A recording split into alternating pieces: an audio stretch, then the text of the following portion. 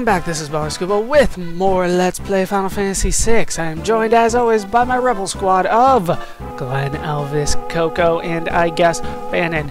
I have done a little bit of rearranging of my party. As you can see, Elvis is now in the back row because his blitzes will not suffer any penalty from him being in the back row, and I'm pretty much going to be using blitzes all the time. In terms of relics, I do have the Atlas Armlet and the running shoes on Glenn, Hyperist and True Knight on Elvis, and the white cape and the sprint shoes on Coco. Bannon will not let me look at his stuff. In terms of equipment, I think everybody is the same. As far as I remember, that is the same. Let's go ahead and get out of the Returner's hideout. We need to head towards what sounds like water. I think we were told we need to go to the river. Here is the river, Lete River. Here we go. This raft will take us to Narshe. How aboard the raft? Of course. Head towards Narshe, but protect Bannon at all costs. If Bannon is put out of commission, your journey's over. Yes, if he gets to 0 HP, you cannot use a Phoenix down on him for whatever reason, and you lose. I don't understand either. Let's just move on and get into a battle. We are up against a Nautiloid and Exosite, and it is time for me to show off a new blitz. Oh, you're really going to use ink? I don't care about ink. No. Yes. Auto crossbow, please. No. Bannon, he can't heal himself if you want to do that kind of a thing, but really, he's not really good for anything. He just needs to stay alive, which is why he's got health all the time. I am doing the down over to left attack for Blitz, and that is Aurabolt, which is very, very nice, and is probably going to be doing the most damage for me. Let's just move on, and here we are presented with our first choice. We'll have two choices here. We can go straight, left, or right. I will be going left, pretty much because it's the shortest. There are no items or anything like that. Oh, Pterodon, this does not look good. Go Aurabolt and Noise Blaster, actually. Now I should start probably using some magic here. Yeah, we'll just do it on everybody. You can use health on everybody, that's right. You go ahead and do that. Noise Blaster will confuse my enemies, and I don't believe magic will we'll change that. Let's try to use the other one. I do have a bit of trouble using this other blitz for whatever reason. Damn. You guys do not like yourselves. There we go. Suplex. You can't suplex something in the air, I guess. Sure, why not? But at least with Ben in here, we don't have to heal ourselves. Using Coco, we can just attack and use fire if we want to. Glenn gains a level. Ah, very nice. We also get a potion. Potions are always appreciated. It doesn't matter which way you go. The left, well, you'll all end up in the same spot. Let's just keep going. Like I said, it'll always end up in the same spot. We haven't quite gotten there yet. Doesn't matter which way you go. Let's just keep going down the river, and I do believe we're very close to where it merges. More Pterodons. I will be honest, though, I didn't realize you got suplex this early in the game. Pretty much to start. That is a little surprising to me. Here we do have a save point. I don't think I need to use it though, so I'm just going to move on. And we'll just continue going. Now, the enemies here aren't particularly tough. And to be honest, I've always thought this game was a little easy because you never really have to just regular battle. But of course the game compensates for that. We're going to go... I think if I go left it goes in a circle, so we'll just show that off once because I think there is an actual save point that we can encounter there. Is this it? This is it. But I don't think we need to use it once again. But it is here in case you are struggling for whatever reason. Like I said, we hardly ever need to use just the regular attack command, and therefore I've always kind of seen this game as relatively easy, but that does rely on you knowing what you're doing a lot of the time. I am raking in the experience, though. Like I said, I think this takes me around in a big circle, which doesn't necessarily make sense to me, but we'll just move on. No, it doesn't take me in a circle. What? What is it? And it is boss time. We're up against Ultros here. This guy likes to talk. Game over. Don't tease the octopus, kids. Yeah, like I said, in these battles, I'm never just plain fighting.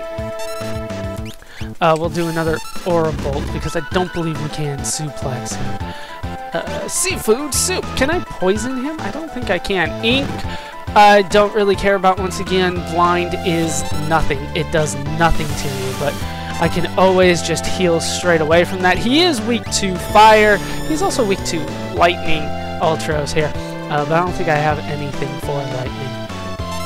Let me get my bib. Can I? Let's see. Holy crap! Nah, crap. I messed that up. There we go. Can I suplex him? I don't think I can. We'll see though.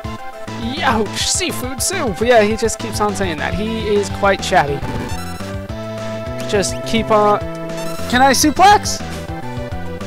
Oh, no, I can't suplex. I still want to show that off. There are some insane things that you can suplex. Muscleheads hate them!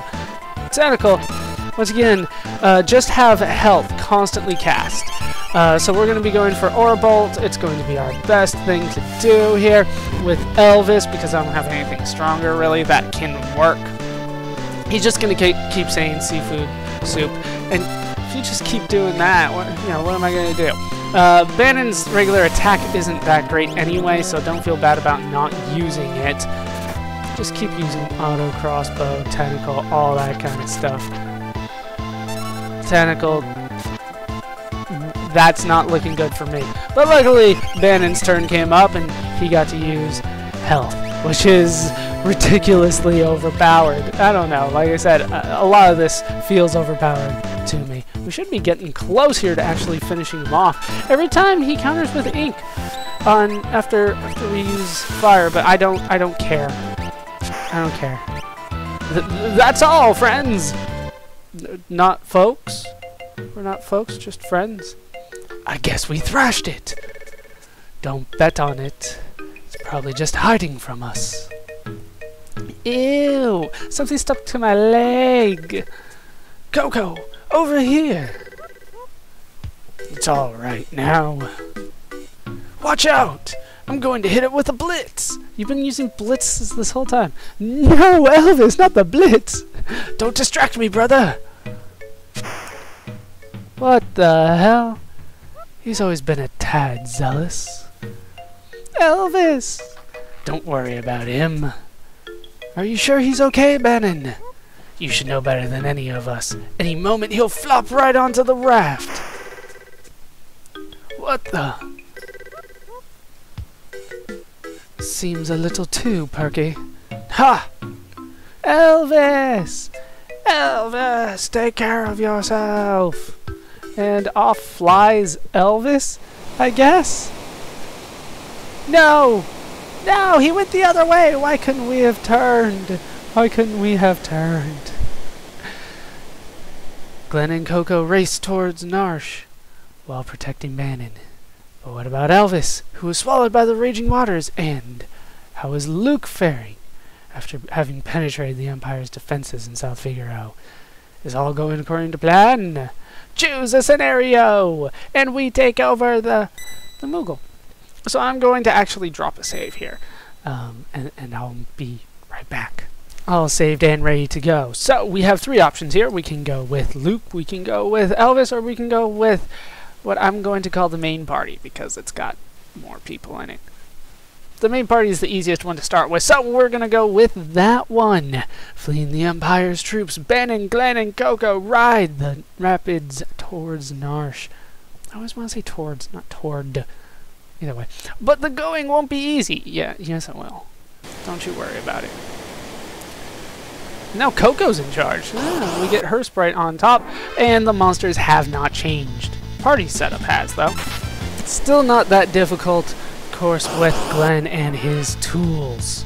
And we are just raking in the experience as we continue going. There shouldn't be that many more battles to go along this river. But like I said, everything is pretty easy, especially since the status effect that's supposed to bother you is ink, which is blindness, and that's kind of broken in this version of this game. Oh, God, it sounds so good. Okay, we need to head back to the town of Narshe.